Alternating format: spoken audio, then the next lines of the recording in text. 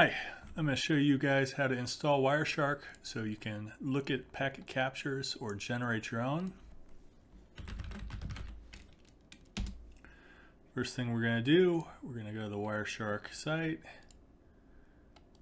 We're going to scroll down to their downloads and pick the appropriate operating system. In this case, I'm doing Windows 64-bit. We'll wait for this to finish and then we'll resume in just a second. Now that that's done, as with everything, we'll go to VirusTotal and we'll quickly scan it just to be sure that it's on the up and up.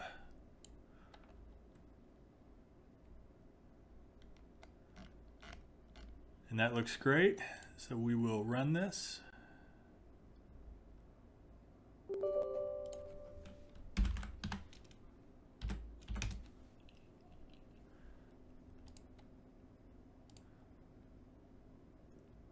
We'll stick with all the defaults here. I don't like it on my desktop, so I take the Start menu, the Quick Launch, and we're going to associate trace files with Wireshark. Default location's okay. PCAP allows us to actually take PCAPs ourselves, not just to look at some. And you'll notice there's also the option to have WinPCAP. When PCAP is older, it's not maintained, go with NPCAP. I'm not doing any USB work. You may be. If you are, select it. If not, that's fine.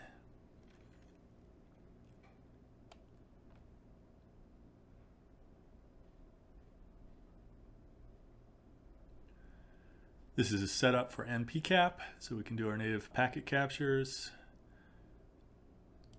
I'm going to allow promiscuous mode for wireless adapters so that I can potentially see more traffic if it's available. The other two I don't mind so much, although this is a little bit of a security concern. So if you're concerned about non-admins being able to use this, there's your option. Just to elaborate while we wait, the concern would just be that as a non-admin user, you're not supposed to have many permissions, but if you can view all the traffic that's going out, then all of a sudden you have a way to see a lot more than you normally would. But in my case, I don't really care. And at this point, we have completed the install, and we're going to verify it first by opening up this capture that I already have, and we can see it's been associated with Wireshark. And when we open it up, it displays correctly, so that's awesome. We're also going to test out taking our own capture. I'm going to open a terminal over here. And I have kind of a simplified setup because I'm on a VM right now. I only have a single adapter that's available. You may have several, in which case you're going to have to figure out which one's going out and carrying the traffic. Easiest way to do that is, let's bring up Wireshark again. And you can see we have Ethernet, and I don't have any other adapters. And you saw a little bit of traffic. If you want to generate some more traffic to see exactly which interface is carrying everything for you, you could go to Google or YouTube or something like that.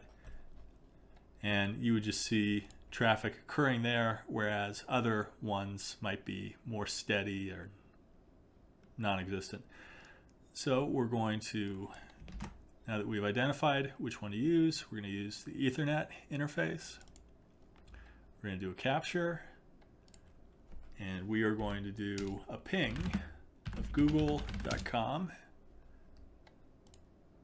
And immediately we see DNS for Google, so resolving the name of Google. And we see ICMP, which is ping traffic going across. So everything works. And again, this is just an intro. This was just intended to get you up and started for doing the picoCTF.